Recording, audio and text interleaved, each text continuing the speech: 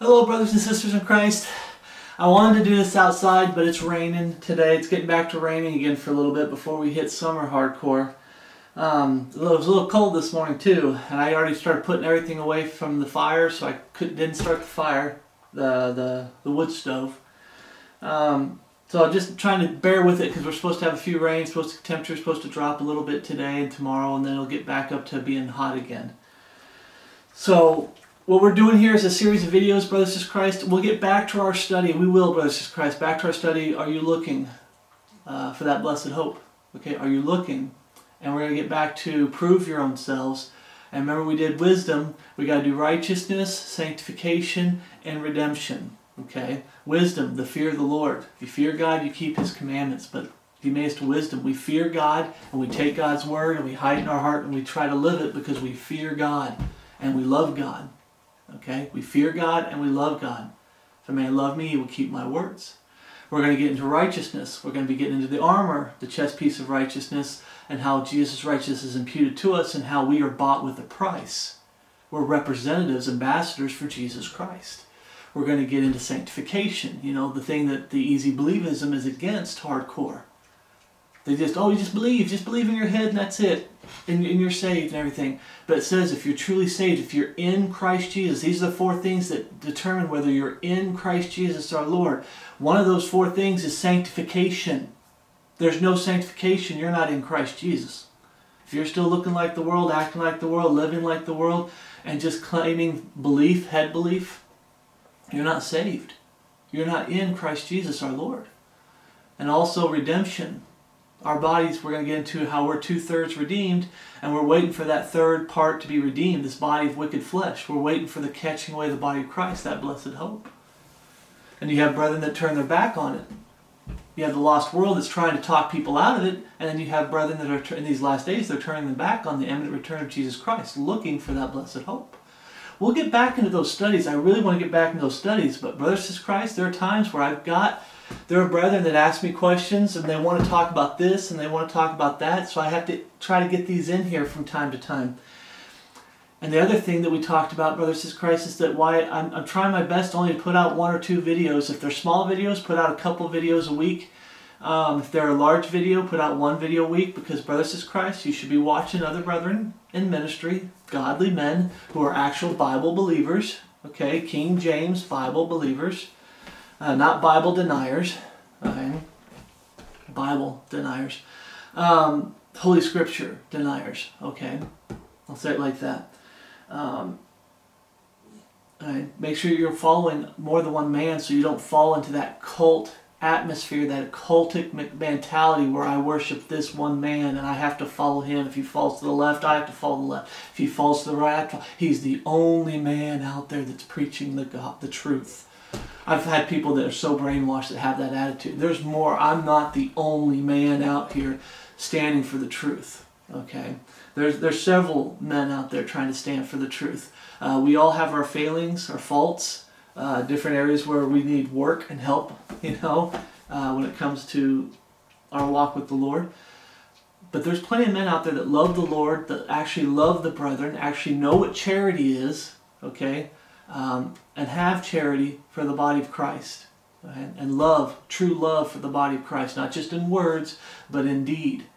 Okay, so that's why I'm just saying I try to put out 1 video a week to because I know the brethren out there that love the Word, love the Lord. They're not part of an occult. They're watching more than one person, and you guys don't have time to watch 50 million videos in 1 week. Some might, you know.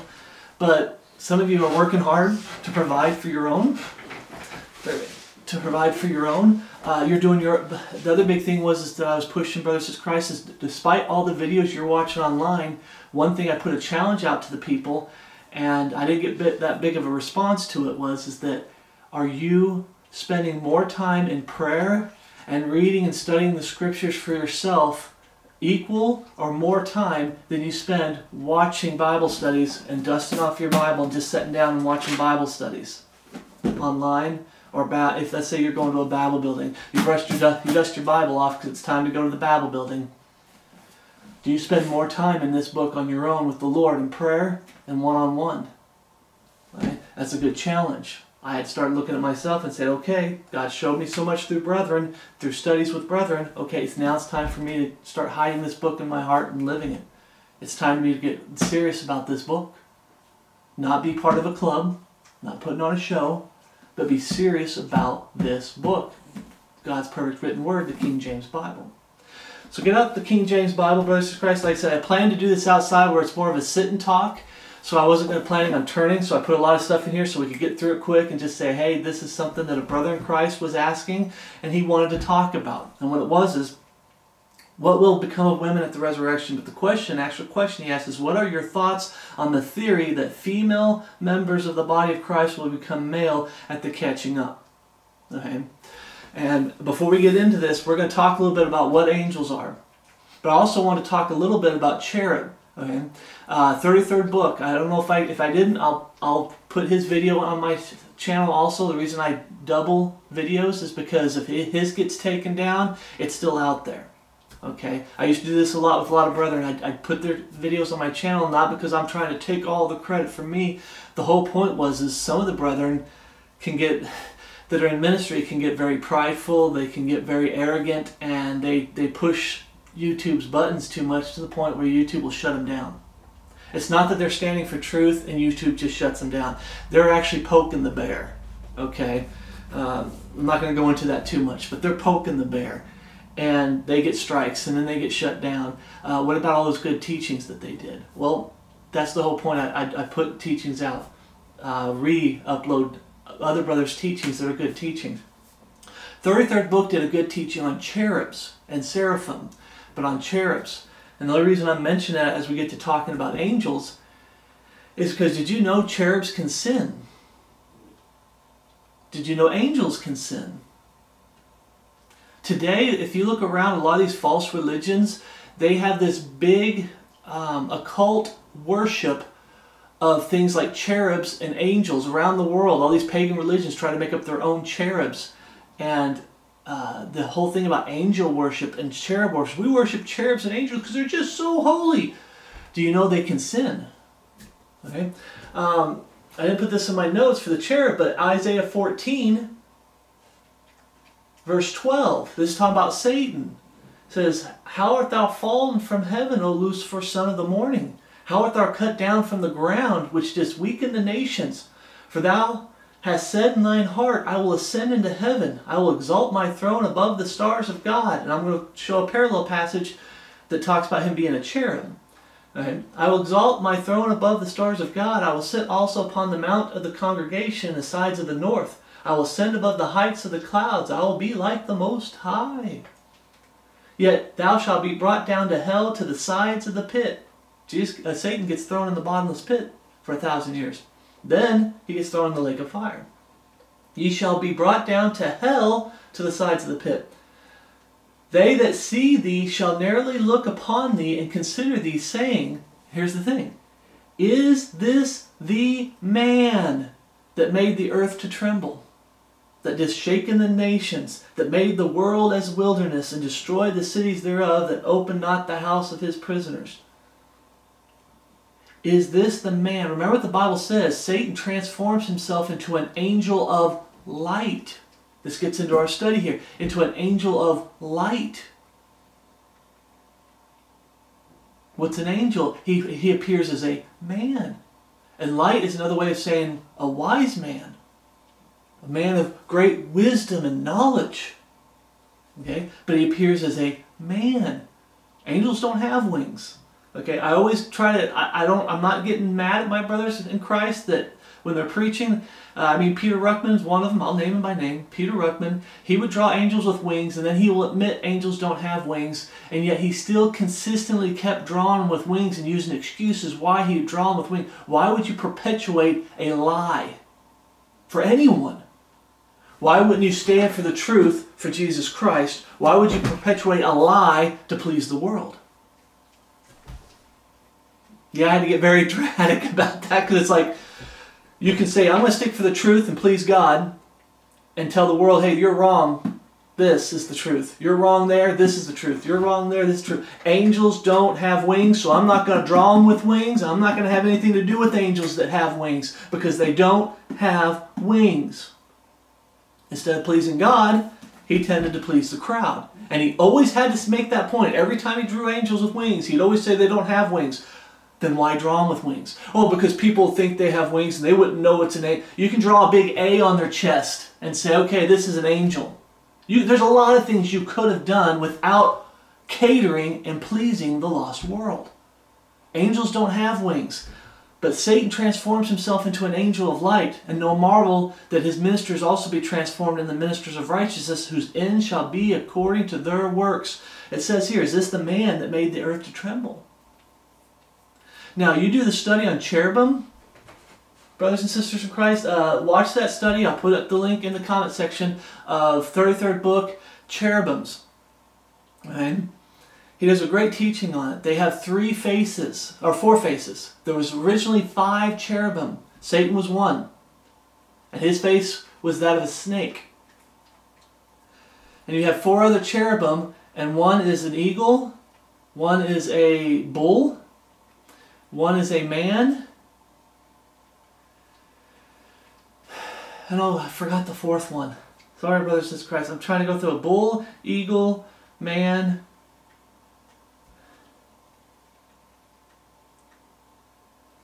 lion. Lion. It's the face of a lion. Thank you, Lord. So that's the 4 faces, and it talks about how they can share each other's faces. So it wouldn't be a surprise if that cherubim, that 5th cherubim, can share the faces of these 4 right here.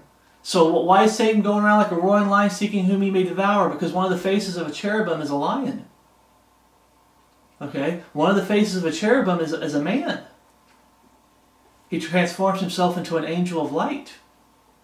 Okay? But in that study, you look into it, the actual face of a cherub is a bull. That's why they always depiction Satan as a red dragon. So the picture of Satan is a bull with bull horns, and he's red, and he's got that tail like a snake. Okay? A lot of it does come from the scriptures when they're trying to detail that. But the point here is when he transforms into an angel of light, he comes across as a man. Not with wings, even though a cherub has wings. But to truly deceive people into thinking he's an angel of light, he hides his wings. Okay? And he appears as a man, not a woman. A man. In Ezekiel 28:14 is where we see, thou art the anointed cherub that covereth. Talk about Satan. And have set thee so, thou wast upon the holy mountain of God, thou hast walked up and down in the midst of the stones of fire. Thou wast perfect in the ways from the days that thou wast created, till iniquity was found in thee. Iniquity. But the multitude of thy merchandise, they have filled the midst of thee with violence, and thou hast sinned. Therefore I will cast thee as profane out of the mountain of God, and I will destroy thee, O covering cherub, from the midst of the stones of fire. What's the big point about this? Brothers and Christ, when you see people that are getting into worshiping things like cherubs and seraphim, and you see them get into, and we're going to get into here, worshiping angels, angels can sin. Cherubs can sin. They're not perfect. They can be in a perfect state. This talks about it. But they can sin. Why don't they worship someone who's never sinned before? God the Father manifest in the flesh, the Son of God, Jesus Christ. Why don't they like worshiping Him? He was perfect. He never sinned. He'll always be perfect. Because they don't want Him. They don't want truth. They want the world. And the world will give them all these things to worship, and you look at them and you go, those of us who are saved, born again, you get God's Word, you hide in your heart, you study it, and you're like, you're worshiping things that actually they're worshiping Satan that sinned, fallen angels that sinned, because in the Bible, angels, when men tried to fall down and worship angels, the good ones, they were told, don't do it. Worship God. Don't worship me, worship God. Okay? So, like I said, make sure you have your King James Bibles out. we're just going to be going through these really quick and just to talk with you, and you guys can put in the comment section what God has shown you on this subject. But the question was asked, do women become men? Because there's a teaching that we become angels someday. And like I said, angels look like men, as we're going to get through here. So the first thing we're going to start with is, what are angels? So turn to Genesis chapter 19, verse 1. What are angels? Are they men and women with wings and little babies with wings? And then sometimes they call the little babies with wings cherubs, which that's not a cherub at all. Is that what it is? See, the Bible will tell us what things are, brothers and sisters in Christ. 2 Timothy 2:15, study to show thyself approved unto God, a workman that needeth not to be ashamed, rightly dividing the word of truth. God will show us the truth in His Word. Genesis 19:1, and there came two angels, these are angels, to Sodom at even. And Lot sat in the gate of Sodom, and Lot, seeing them, rose up to meet them. And he bowed himself with his face towards the ground, and he said, Behold now, my lords, turn in, I pray you, into your servant's house, and tarry all night, wash your feet, and ye shall rise up early and go on your ways. Now stop, he called them lords. When you read about the Old Testament, brothers and sisters in Christ, when angels appeared, there was just something about them that was a little bit different than a regular man. They're still a man, because I'm going to prove this, but there was something about him that made him stick out. Those who feared God would see them like Lot did and call them lords. They would come up to him trembling and falling on their knees. Not to worship them, but there's something about these angels that's different than a regular man. I'm not saying these angels are just men, because we're going to get to this. They were created, men was created a little bit lower than angels. They're above us. But I like to point that out, the lords. Okay? And they said, Nay, but we will abide in the street all night. And he pressed upon them greatly, and they turned in unto him, and entered into his house, and he made them a feast, and did bake unleavened bread, and they did eat. Now I heard a brother in Christ once say that they don't have a physical form, the angels. I was like, are you kidding me? Yeah, they do. They can eat. They can hit. They have bodies. But their bodies were made higher than men's bodies. Okay? They're the bodies that we're going to get someday. The incorruptible. Right? And they did eat. But before they lay down, the men of the city, even the men of Sodom, compassed the house round about, both old and young, all the people from every quarter. And they called unto Lot, and said unto him, Where are the men? Where are the men which came into thee this night? Bring them out unto us. Not angels, not creatures, because they got wings. They're creatures with wings. The creatures that came in unto you are angels. They said, Where are the men? Bring them to us that we may know them. Okay? Now, if you know your Bible, you know what know them means. Now stop to think about this. Look how Lot treated him when he saw him. Look, someone who feared God, look how he treated the angel.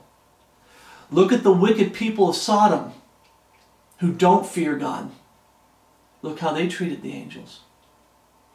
Can you see that out there in the world today? All these people that worship angels and everything, they're lost. They don't fear God. Those of us who fear God, we treat angels a lot differently than the lost world that doesn't fear God treats angels.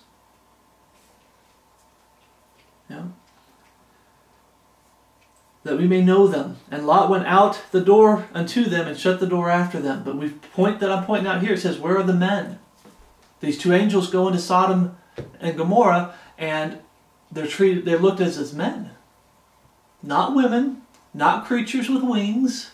Men that, it kind of looks like a man, but it's a creature that has a wing. No, they don't have wings. Okay? They're just men. Psalms 8:4. This is the verse I was talking about. Psalms 8, chapter 8, verse 4. Remember, you can pause the video, turn, unpause the video. What is man, that thou art mindful of him, and the Son of Man, that thou visitest him? For thou hast made him a little lower than the angels, and hast crowned him in the glory of honor.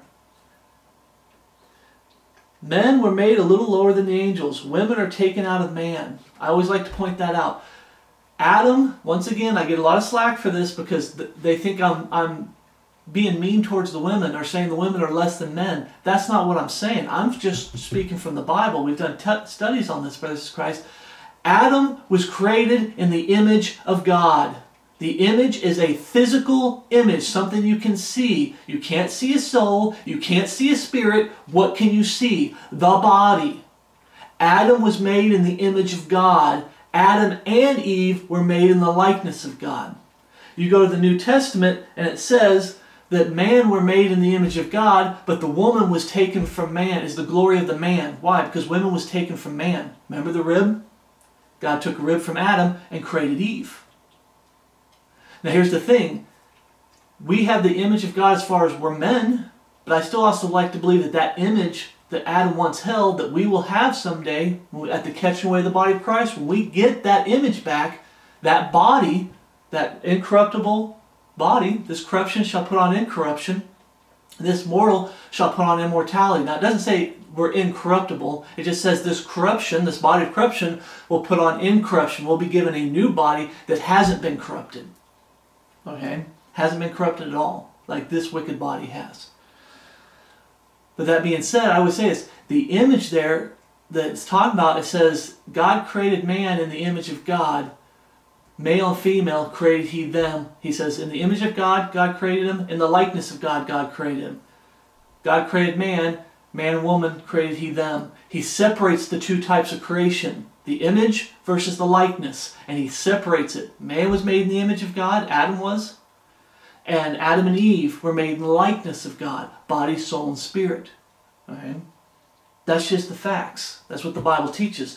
But there's this tradition of men that keeps getting pushed, brothers and sisters Christ, that we've always said everyone's made in the image of God. Everyone's made in the image of God. And you wonder why they have Queen of Heaven. Goddesses. Okay, God is both equally masculine and feminine. How did he get all this junk? Because people don't want to stick to the Bible. Adam was made in the image of God. Adam and Eve were made in the likeness of God. Like I said, go through the Bible. I'm sorry to go off on this on a rabbit trail. Go through the Bible, brothers and sisters Christ, on the word image. It's always something you can see. Even if you're picturing an image in your head, you're still picturing something you can see if you were to open your eyes. It's still a physical image. It's the body. Okay? That's what it's talking about. Adam was made in the image of God. God has a body. And who's that body? We find out today it's Jesus Christ. But in the Old Testament, it was the angel of the Lord. That man. No, he's an angel of the Lord, but he's also a man. That man. The captain of the host of heaven. God had a body in the Old Testament. And it always came across as a man. Not a woman. Not man and woman. It's a man. God is a man. And that man today is the man. There's one mediator between God and man. The man, Christ Jesus. Man. Okay? When we were taken out of man, 1 Corinthians 11:7 says, for a man indeed ought not to cover his head, for as much as he is the image, here it is in the New Testament. He is the image and glory of God. Jesus Christ is the man's head covering. Man is the woman's head covering. The woman is the children's head covering. It goes down that order, the order of authority. God, man, woman, child. Okay? And that's what this is talking about. But we see there it says, for as much as he is the image and glory of God. So why do they keep saying men and women are made in the image of God? No, they're not. Man was made in the image of God because God, and it's not talking about man as in mankind, it's talking about men. Men. God is a man. And as we learn to study, all angels are men. They're not women. Okay? Image and glory of God. But, notice when you say but, it negates that part. But, this is just as important. What's just as important? The woman is the glory of the man. Women, you're not left out, sisters of Christ, like you're nothing. You're the glory of the man. You're just as important. Now, I'm not saying you're less important. Everything's always about being equal. I'm sorry, but men and women are not equal. God has a different set of boundaries for women. God has a different set of boundaries for men. I'm talking about when it comes to the flesh, the body, physically, the image, body. We're not equal. God has set different boundaries for both of us. Period. Things that the women are supposed to do, things that men are supposed to do. There's things that men will excel at, there's things that women will excel at, that men don't. God has boundaries.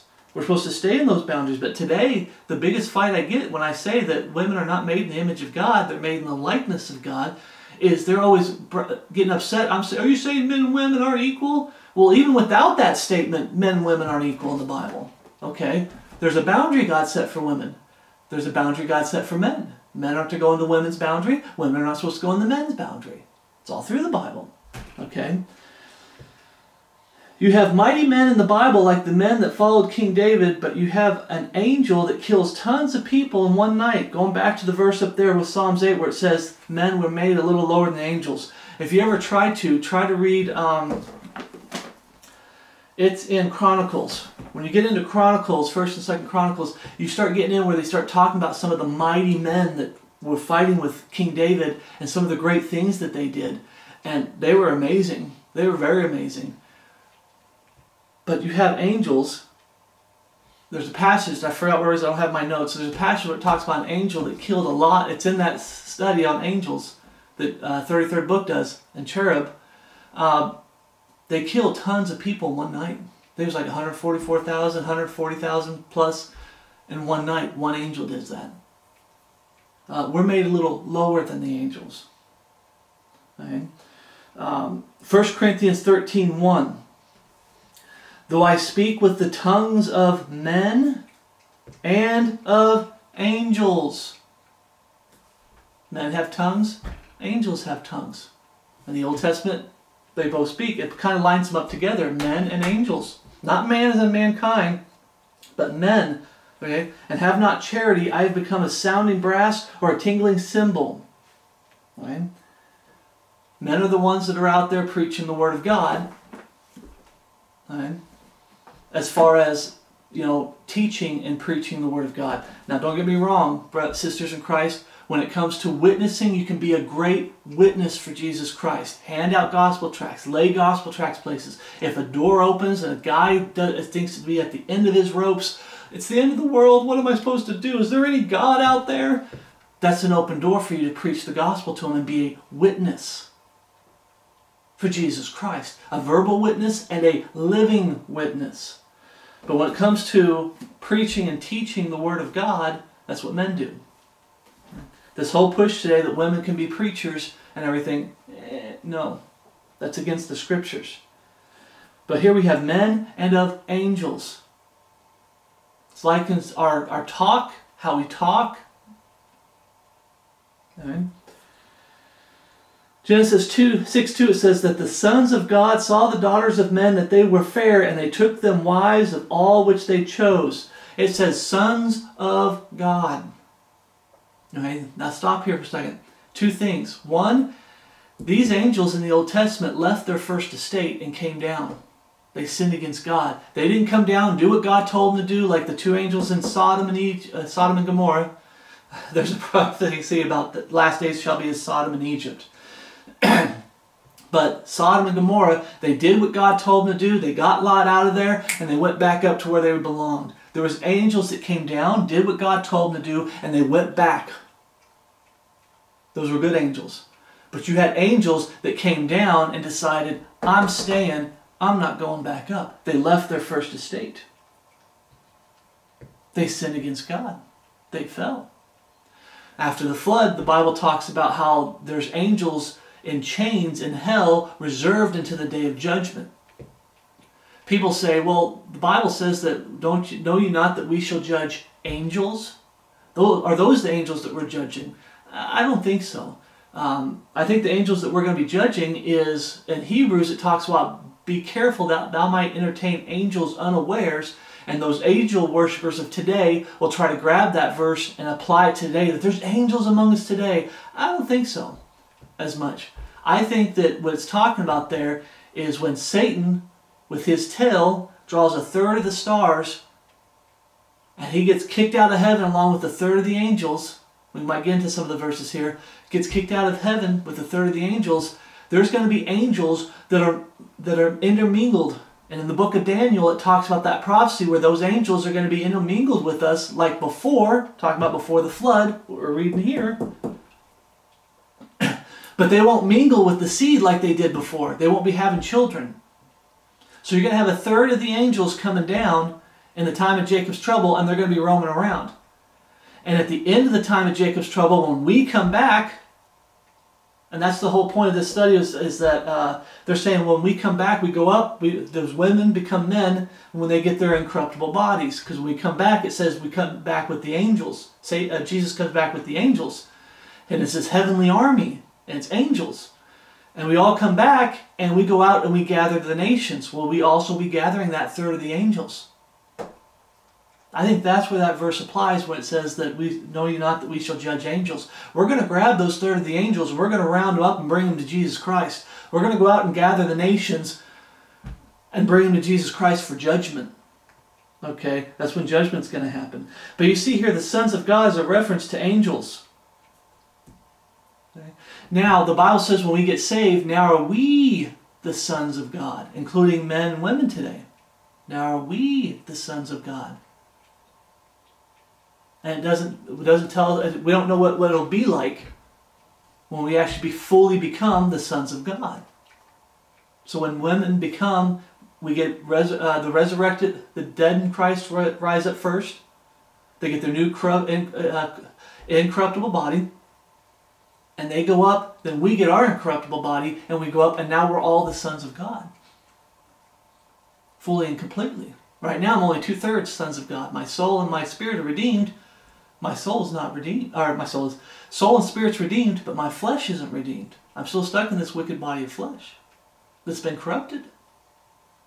We get that spiritual circumcision where our soul's no longer connected to this wicked, filthy body. Our soul is now connected to Jesus Christ, His perfect body. Okay? The sons of God. Okay? So that's another thing that the brethren want to talk about. If you have any comments, make some comments, brothers in Christ. But we are called the sons of God, not the daughters of God, not the sons and daughters of God, but the sons of God. Now are we the sons of God. Jude 1:6 says, "And the angels which kept not their first estate, but left their own habitation, He hath reserved in everlasting chains under darkness unto the judgment of the great day." Those are the angels from the flood. But the Bible also talks about a third of the stars being, there's more angels that are going to end up falling out of heaven, leaving that estate, getting kicked out, and having to come down here. Right? The biggest point about angels and cherubim is that they can sin. They can sin. So why are you worshiping something that's capable of sin instead of worshiping God Almighty through His Son Jesus Christ that's not capable of sin?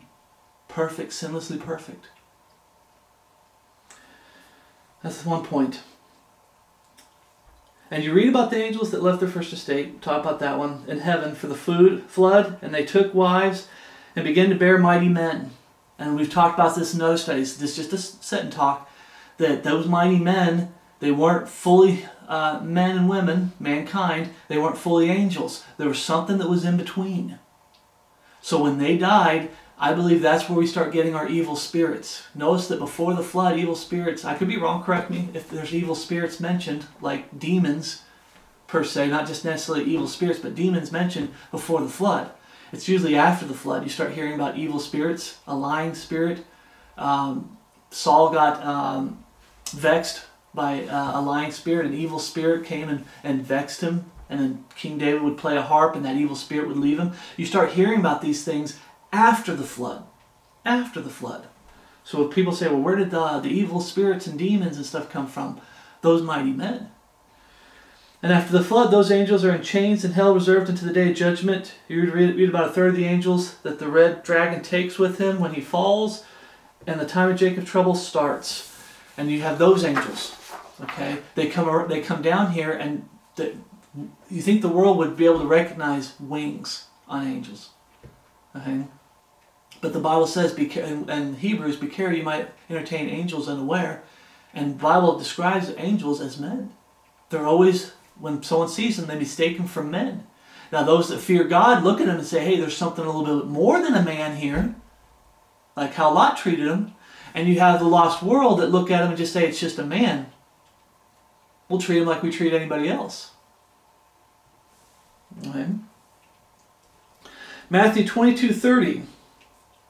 Now we're going to get into why is this coming here about the angels. What are angels? You can do a lot more study. There's a lot more verses talking about angels going through the Bible. Anytime an angel appears, it's mistaken for a man. It's a man. So why is that a big deal? Because when you start getting to the theory that, will women become angels? Why do we have that theory? Why are people talking about that theory?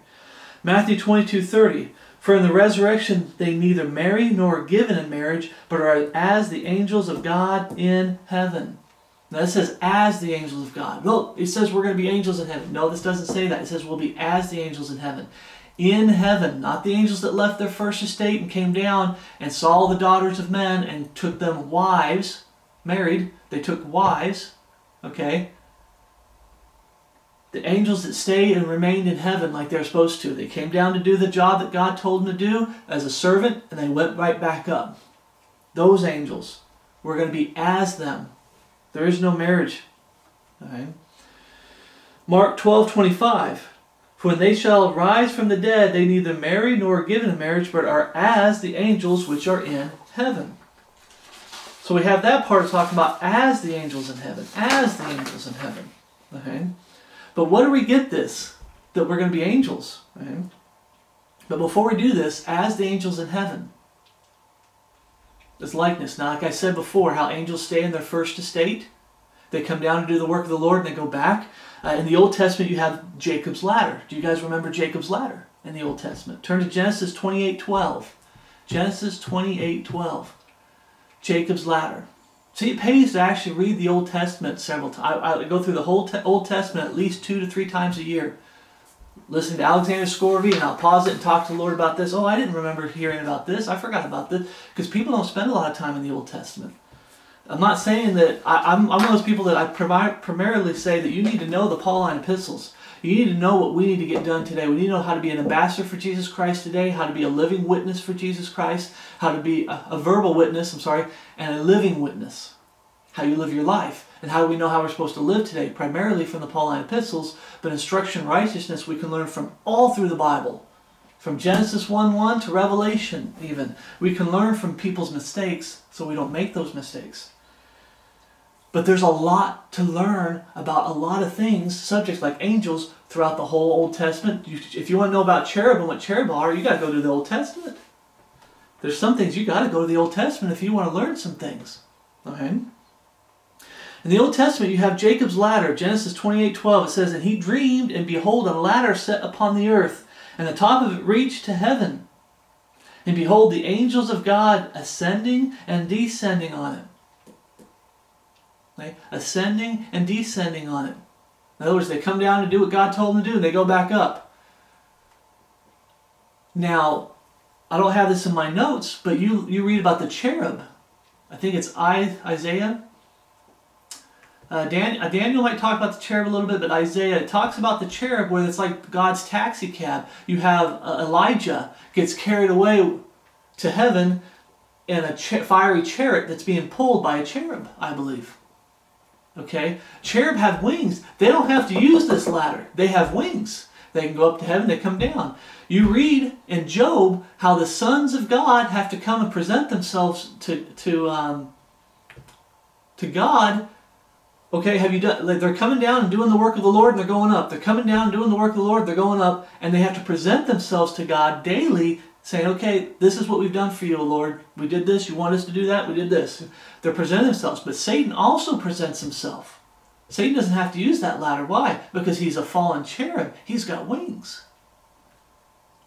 Okay? But you got this ladder, what's called Jacob's ladder. Angels are coming down and going up. They don't have wings. They need a way to come down, and they need a way to go up. Go back up. Okay? I believe this is something that we see in the Old Testament, and something that we're going to see in the time of Jacob's trouble. Today, not so much. Okay, remember, today we're supposed to live, the just shall live by faith. If we saw angels, okay, there's people who claim they saw Jesus.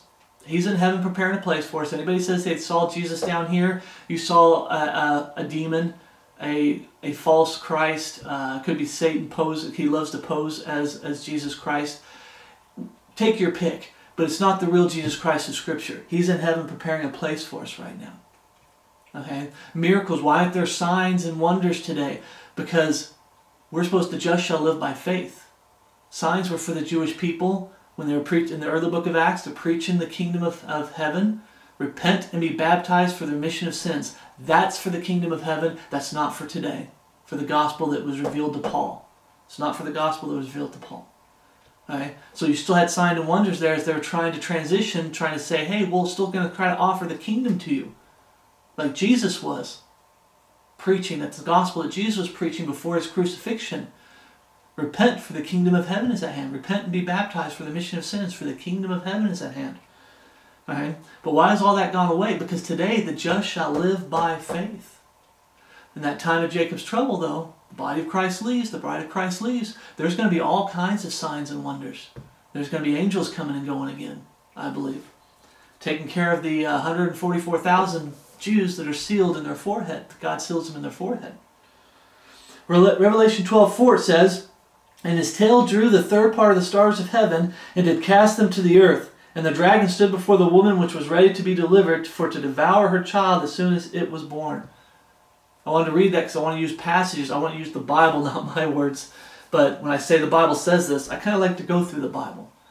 So here's where we get where a third of the stars are kicked down, okay, in the time of Jacob's trouble.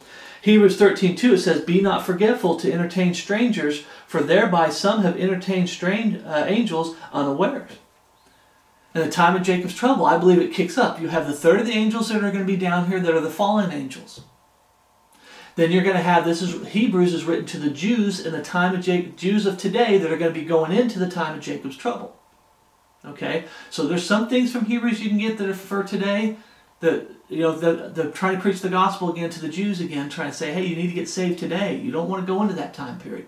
But then it starts going into that time period. In that time period, the 144,000 Jews that are sealed in their forehead, there are going to be angels, good angels, that are coming and going, doing the work of the Lord in that time of Jacob's trouble. Okay? Be careful. You might entertain angels unawares. Be careful of people trying to really push this hardcore for today. People who just, it's like almost like they worship angels. Be careful of that, brothers and sisters in Christ. Daniel chapter 2, verse 43. Here's where it is. Daniel chapter 2, verse 43. Remember in the Old Testament, you had the fallen angels. They mingled with the seed of men. They took wives. They had children. Those children were mighty men. They were above man, but below angels. Okay? When this happens again in the time of Jacob's trouble, it won't be like that. They won't mingle with the seed. This is where we get it. Daniel chapter 2, verse 43. And whereas thou sawest iron mixed with miry clay, they shall mingle themselves with the seeds of men, but they shall not cleave one to another, even as iron is not mixed with clay. And remember, when the angels came down, they were men. It said they took wives. They didn't take, there was no women angels that took husbands. It was angels that took wives. They were men. Right? Now, I don't believe that there are many angels, if any, roaming about today as they were in the old, as much as they were in the Old Testament, or they will be in the time of Jacob's trouble. Okay? If I'm wrong, show me Scripture. Okay? Show me Scripture. I'll repent. Okay? I'll learn something new. Praise God. But today, the just shall live by faith. God has given those who are saved, we have the Holy Spirit, the Comforter. God has given us His perfect written word to hide in our hearts and live it. Okay? Back in the Old Testament, they didn't have the Holy Spirit. Some people did, but not everyone had the Holy Spirit. In the time of Jacob's trouble, I don't know how it's going to work, but I don't think that everyone's going to have the Holy Spirit. In the time of Jacob's trouble, you have to endure to the end, and then thou shalt be saved. I don't think they have the Holy Spirit in the time of Jacob's trouble as far as in them. I think it's something that they have to, there's commandments they have to keep along with the faith, the testimony of Jesus Christ. Keep His commandments and the testimony of Jesus Christ. I don't think they don't have the Holy Spirit in them. They're not sealed. The Bible says they're not sealed until the day of redemption. Okay? You've got to make it to the end in order to be saved. They're not present tense saved in the time of Jacob's trouble. But like I said, That's why there's angels involved, messengers of God coming down and doing the work and passing on messages and doing the work, because the Bible says the Holy Spirit, what He hears, that shall He speak. God speaks directly to His children, the body of Christ, the bride of Christ, to the Holy Spirit through His Word. By the Holy Spirit through His Word. He speaks to us. He tells us, we get that conviction, hey, don't do that. Don't do that. See, our conscience can say don't do that, but then the Holy Spirit, God can speak through the Holy Spirit, have you read something, or have another brother in Christ with the Holy Spirit come to you, be a messenger for God to each other, and say, hey, the Bible says what you're doing is wrong. And it convicts your heart, and the Holy Spirit in you goes, He's right, what you're doing is wrong. Right? Angels aren't needed that much right now. They were in the Old Testament, and they are going to be in the time of Jacob's trouble. Romans 8:38. Romans 8:38. For I'm persuaded that neither death, nor life, nor angels, nor principalities, nor powers, nor things present, nor things to come, nor height, nor depth, nor any other creature shall be able to separate us from the love of God, which is in Christ Jesus our Lord. Separate us. Who's the us? Save sinners today. And that time of Jacob's trouble, a lot of this stuff can separate you from the love of God in the time of Jacob's trouble. But today, you have the Holy Spirit in you. You're sealed into the day of redemption. You're bought with a price. You're not your own. In that time of Jacob's trouble, however, you're going to have fallen angels that are intermingling with people, and you're going to have angels, I believe good angels that haven't fallen, that are going to be coming down and helping the Jewish people out when they're in the wilderness, to help them take care of the Jewish people in the wilderness. All right? But there's going to be principalities and powers in that time of Jacob's trouble. You got the false prophet. You got the man of sin, the son of perdition. All right? You got the image of the beast that's brought to life. That strong delusion that's talked about in 2 Thessalonians 2, that strong delusion in that time period. You're going to have a man set himself up as Jesus Christ, as the Messiah, the Christ, as God manifest in the flesh. I'm God, worship me. And the world as a whole is going to just buy it. Why? Because a lot of things you see mentioned here can separate you in that time period. Nor angels. Okay? It's going to be the worst time period in history. The body of Christ, brothers and sisters Christ, fear not. We don't have to go through it. Don't get distracted by it and don't get fearful of it. We're not going to be going through it. Stay focused. I always say this. Stay focused, brothers and sisters Christ, on the mission. Being ambassadors for Jesus Christ. Being a verbal witness and a living witness. Keeping your eyes on the Jesus Christ is coming. The catching away of the body of Christ. That blessed hope. That's where your eyes are supposed to be on. Not the time of Jacob's trouble. Not what's really going on. We can learn from it. Absolutely. But don't get distracted by it. Okay? Today, there's nothing, no height, nor depth, nor any other creature that shall be able to separate us from the love of God which is in Christ Jesus our Lord. Don't get fearful. We're not given a spirit of fear, but of love, power, and a sound mind. It's either power, love, and a sound mind. I think it is power, love, and a sound mind. We're here to do the work of the Lord. We're His messengers. Okay? The ministry of reconciliation. We're ambassadors for Jesus Christ. We're His messengers. Angels were the messengers in the Old Testament for the most part, and then He started speaking through prophets that had the Holy Spirit. So you had prophets with the Holy Spirit, and you had angels that were messengers for God. Today, the body of Christ is the messengers of God. We're out there preaching the truth to the world. We're out there warning the world of where they're heading. And a lot of times we're warning the world of the time of Jacob's trouble, saying, hey, you don't want to go into that time period. Okay. And 2 Corinthians 11:14 is where we read, and no marvel, for Satan himself is transformed into an angel of light. Therefore his ministers are also transformed into the ministers of righteousness, whose end shall be according to their works. We get that from 2 Corinthians 11:14. Galatians 1:8. Galatians 1:8 we read, my chickens are kind of going off. Galatians 1:8.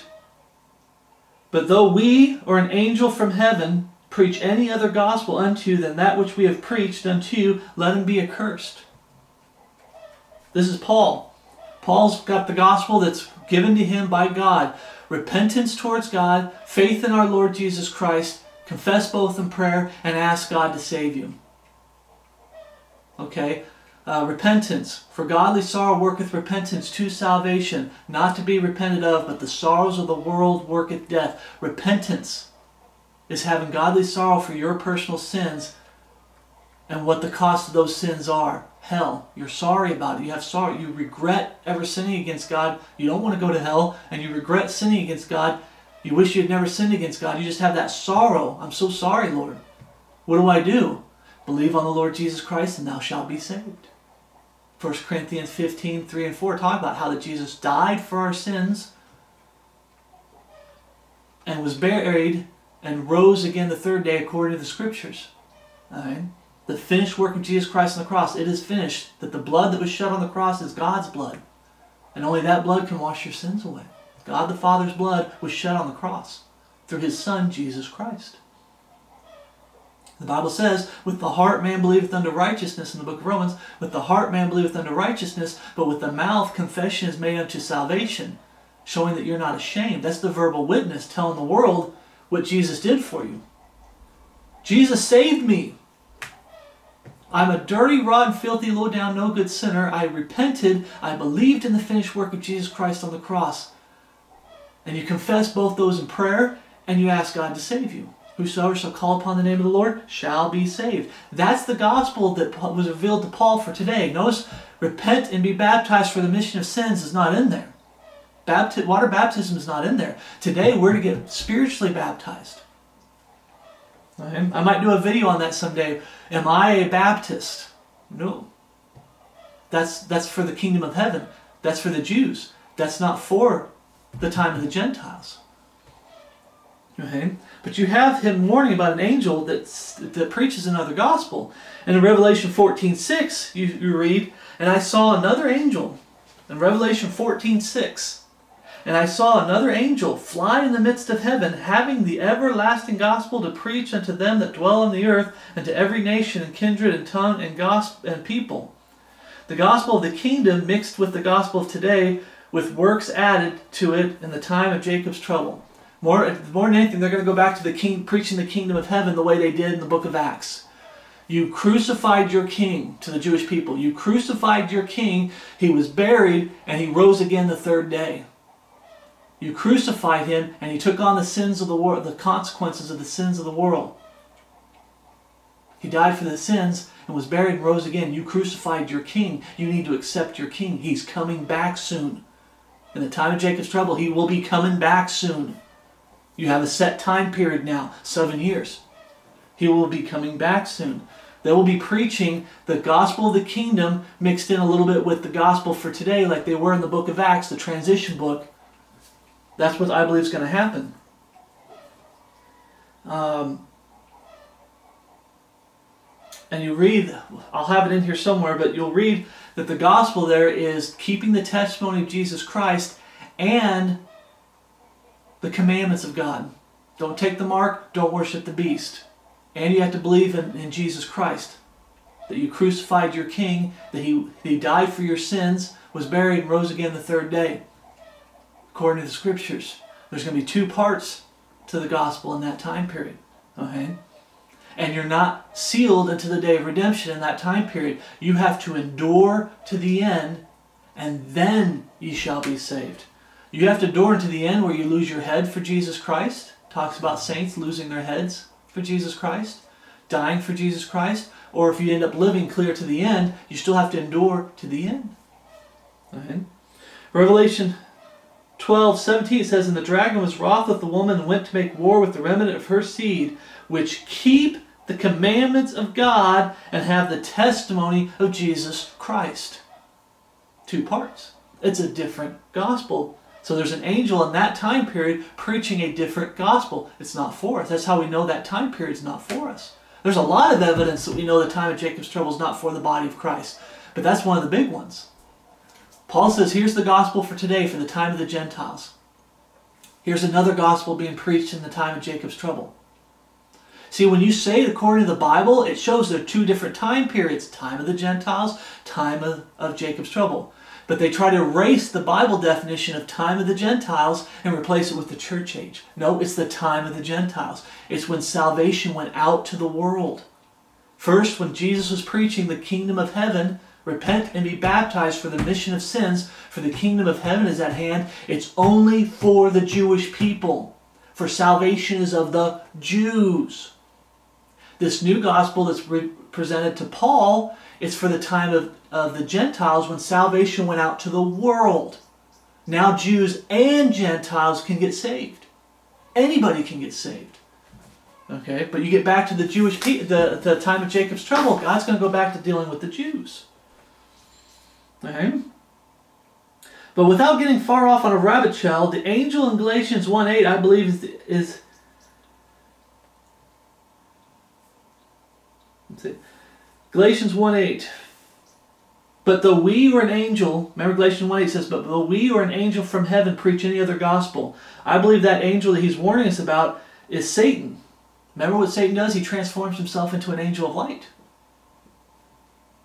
Okay? Today, in the time, it's the time of the Gentiles, when you have people saying, I had a vision, or I had a dream of angels, or I had a vision of Jesus coming down and preaching me the way, the truth, and the life that goes against his word, you have him dealing with Satan, transforming himself into an angel of light.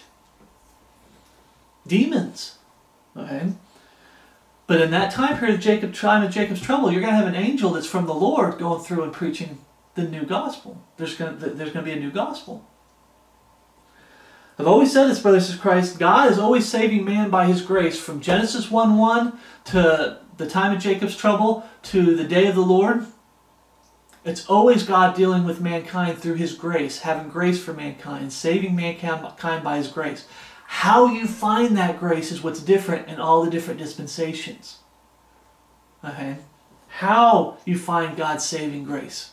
God sets the standard, says, you come to me on the terms that I want. What are the terms today? We already talked about it. Repent and believe in the finished work of Jesus Christ on the cross, confess both in prayer, and ask God to save you. Come to him broken in a contrite spirit, which is almost in every dispensation. But the belief is in the finished work of Jesus Christ on the cross. In that time period of Jacob's trouble, now there's works added. In the Old Testament, you did animal sacrifices to find God's grace. You did your best to keep God's commands, and when you failed, you did animal sacrifices. You came to him broken in a contrite spirit, and you did an animal sacrifice to cover that sin. And then you found God's grace in the Old Testament. Right? It's different on how to find God's grace, but God's grace is always there. Don't be deceived that the gospel's been the same all the time. The gospel's been the same from Genesis 1 to... That's a lie. Where'd they get that from? Not from the Lord, not from the Holy Spirit, and not from his word. Okay?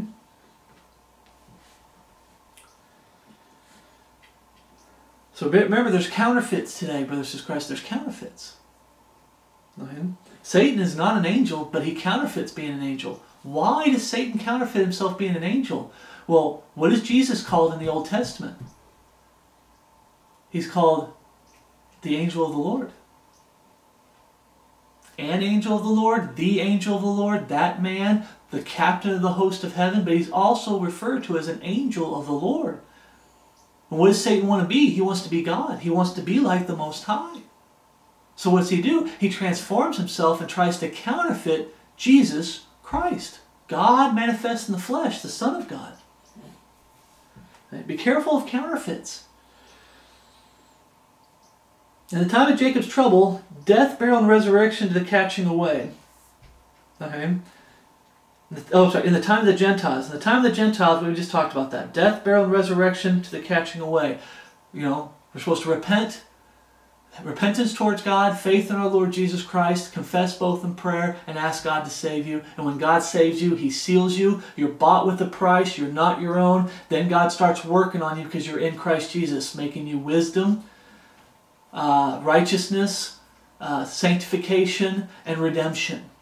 He starts preparing you to be a vessel used of God, a child of God today. There's going to be a changed life. You're going to be a new creature in Christ Jesus, if any man be in Christ. Okay? But not so much in the Old Testament. Colossians chapter 2:18. Colossians chapter 2:18 says, "Let no man beguile you of your reward in a voluntary humanity and worshipping of angels, introducing into those things which he hath not seen, vainly puffed up by his fleshly mind." The worshipping of angels. Okay?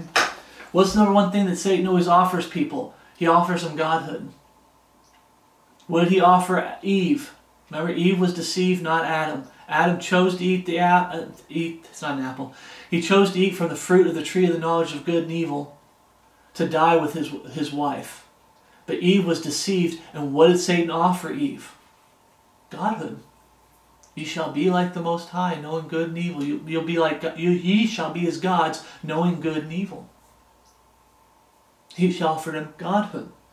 What does Satan offer people today to keep them from truly getting saved and keeping them from the truth? To get them to ignore you and me, brothers and sisters in Christ, when we're trying to preach the truth. He offers them godhood. You can be as gods, knowing good and evil. Yea, hath God said. You can have that attitude, yea, hath God said, because you're lowercase g gods. You're gods of your own. A better rendering would be, oh, that's just your interpretation. I can live the way I want to live because I'm the boss. I'm the God of my own life. That's their attitude. That's what Satan offers them. That's what's making it so hard today to lead people to Christ. They got to drop that I'm the boss. It's my way or the highway. They got to drop that attitude. Okay. Jude 1:14. Jude 1:14. Sorry, that's a big rabbit trail trying to talk about angels for a while. Sorry, that's how you go off on a rabbit trail. I want to talk about angels a little bit because the brothers, we're going to get back to the brother's question, but talking about angels, what they are, their purpose, what they're used for, okay, to serve God as messengers. Jude 1:14, and Enoch, we're going to get back to the question of the brother cross. And Enoch also, the seventh from Adam, prophesied of these things, saying, Behold, the Lord cometh with 10,000 of his saints. When Jesus comes back at the end of the time of Jacob's trouble, we see he's coming back with his saints. And today, brothers and sisters in Christ, anybody who's saved and born again, truly saved and born again, is a saint. Okay? Don't fall for false religions like Catholicism, where you have to have their permission and you have to pass all their tests, and then after you're dead for about 100 to 500 years, then you can be considered a saint or something. They always pervert the Word of God. Always. We come back with 10,000 of his saints. He's going to come back with an army. Jesus Christ is going to come back with an army. Who's that army? It's saints. Some people are saying it's us. Some people say it's us and the Old Testament saints. It's the New Testament saints and the Old Testament saints. We're all coming back together. Verse 15, to execute judgment upon all. Remember we talked about, notice that we shall be judged angels. If you suffer with him, you shall also reign with him. I think there's a lot of people, this is just me talking. Remember, this is a sit down and talk. I believe there's going to be a lot of brethren that get left behind in heaven and don't get to come down because they didn't suffer for Jesus Christ. They started compromising. Things down here became more important than things up there. They started compromising and they weren't suffering for Jesus Christ anymore.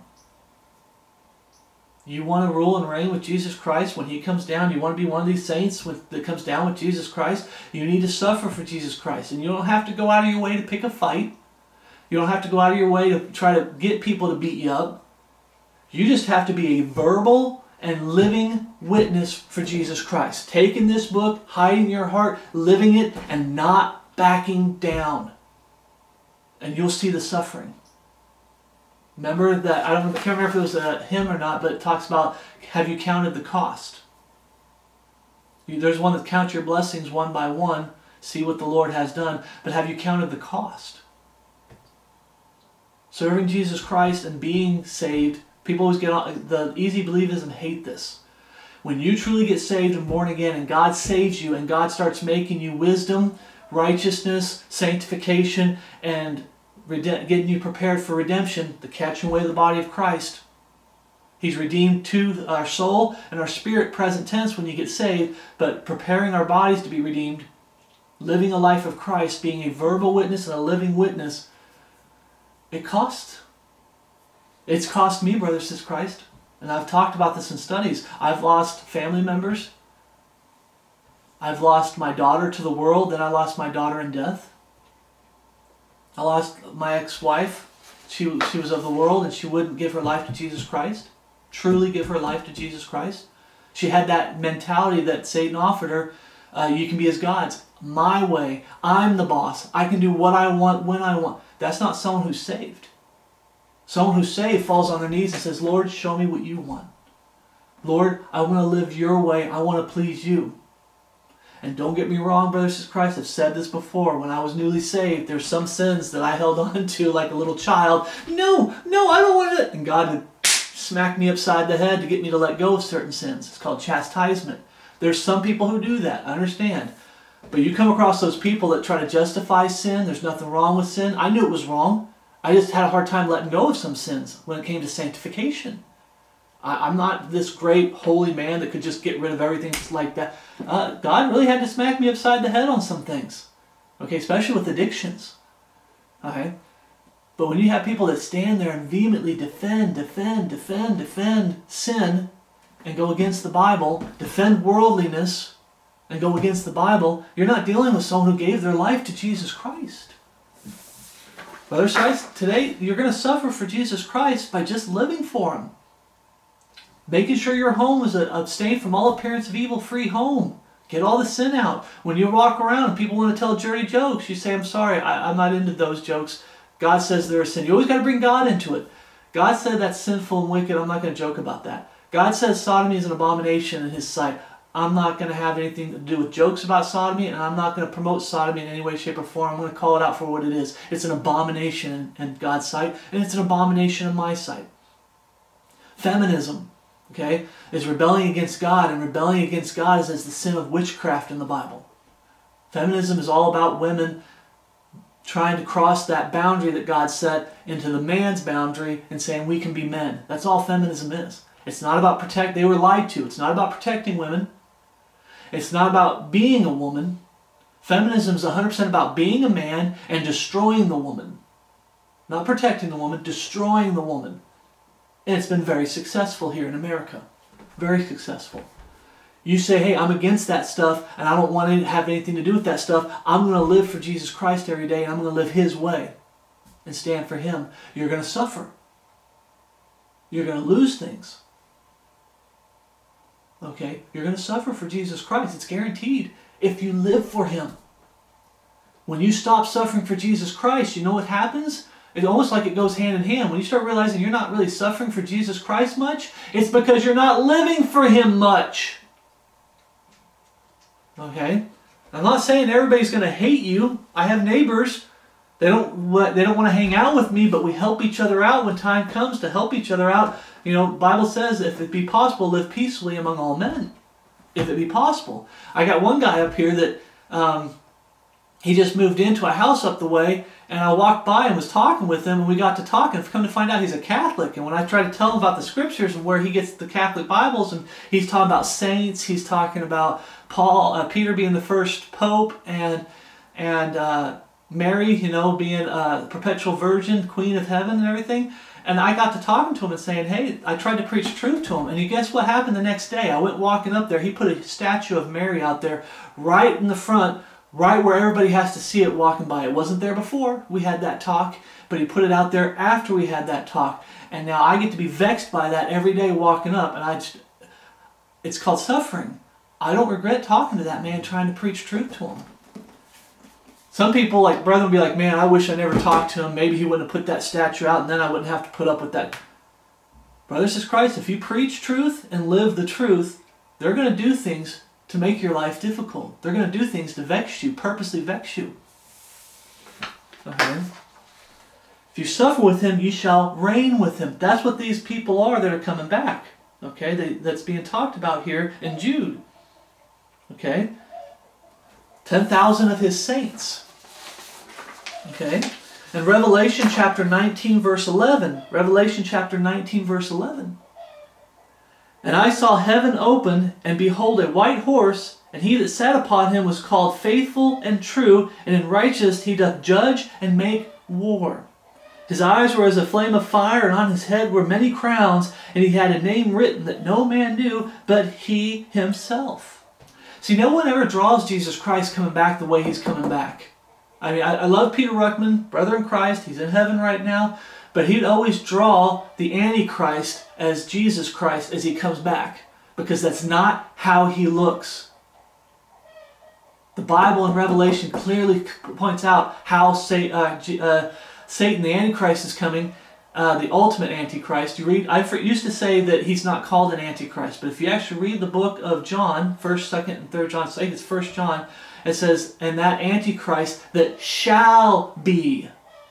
It's talking about the man of sin, the son of perdition. So he is called an Antichrist. But you have Jesus coming back. He's got white hair, like wool. Hair that's white as wool. Not the texture, but the color of his hair is white.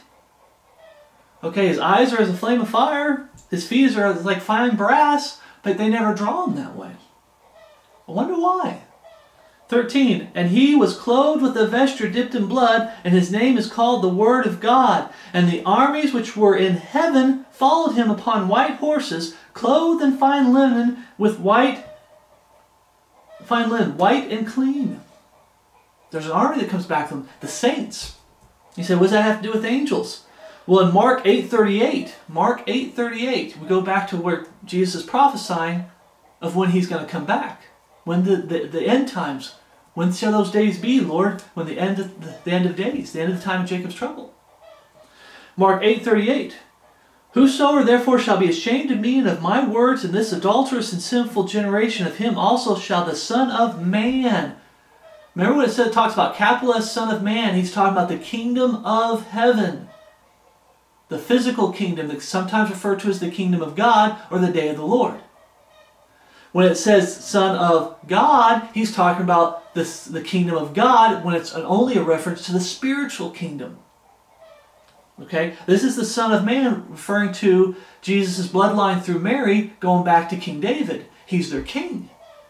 Okay? Of him also shall the Son of Man be ashamed when he cometh in the glory of his Father with the holy angels. So you have one side saying saints are coming back, then we talk about an army coming back, and then it says they're angels. Holy angels. See? How do we become holy angels? Well, this body of wicked flesh has to be changed in a moment, in a twinkling of an eye. This corruption shall put on incorruption. This mortality must put on immortality. Right? Matthew 25:31. When the Son of Man shall come in the glory and all of the holy angels with him, then shall he sit upon the throne of his glory. He's going to set himself up and he's going to rule and reign with a rod of iron for 1,000 years. But it says he comes back with angels, the holy angels. But it also said he comes back with saints. That's us. He comes back with us, but then he comes back with holy angels. They're one and the same. And we're going to become angels. Okay? Luke 9:26. For whosoever shall be ashamed of me and of my words, of him shall the Son of Man be ashamed, when he shall come in his own glory and in his Father's, and of the holy angels.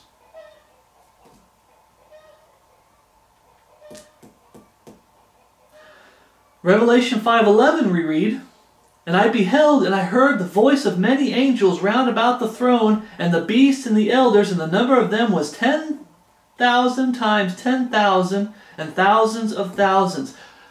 That's us, I believe. We're called angels. It's just, we're going to be angels when we get to heaven. So that's where we get the thing where we're going to be angels when we get to heaven. And then it brings in this thing that will women become men in heaven? Because angels are men. I tend to lean towards yes. Could there be a different branch or type of angel? Because you have Michael and Gabriel are archangels. They're a different type of angel, but they're still both men. They appear as men. No wings. They just appear as men. So that's where you get the thing. We become angels when we go to heaven. We know what angels are. We know the whole purpose of angels to serve God for all eternity. They're His messengers. Right? To do the work of the Lord. And we become angels. So at the catching away of the body of Christ, when women get their incorruptible bodies, will they become men? I said, I lean towards yes. I do. I lean towards yes, but I can't be 100% dogmatic on it because, like I said, there could be a different type of angel. But more than anything, by the way everything pushes and the way everything looks, how we're called the sons of God. The angels in the Old Testament are called the sons of God. They're men. Today, the body of Christ is called the sons of God, and we'll be fully redeemed at some time, and we're still going to be called the sons of God, not sons and daughters of God, but sons of God. Like I said, I still lean towards that we're all going to be angels, and angels are men. Okay, in the resurrection. Now, a brother in Christ asked that question, brought up a good point. In Revelation 5:10 it says, "And hast made us unto our God kings and priests, and we shall reign on the earth." Remember, if you suffer with him, you shall reign with him. 2 Timothy 2:12. If we suffer, we shall also reign with him. If we deny him, he will also deny us the millennial kingdom, the inheritance, to rule and reign with him. Not denying us a salvation, but denying us that inheritance. Okay? And if that's true, he's talking about, he says, if that's true and we come back and we're rulers, we're kings and priests. 1 Timothy 2:12 says, "But I suffer not a woman to teach, nor to exert authority over the man, but to be in silence." If there are women angels, wouldn't they be breaking this? Because the 1,000-year reign is going to go back to, they're going to go back to keeping the Sabbath day. They're going to go back to keeping a lot of the old Levitical laws. Okay?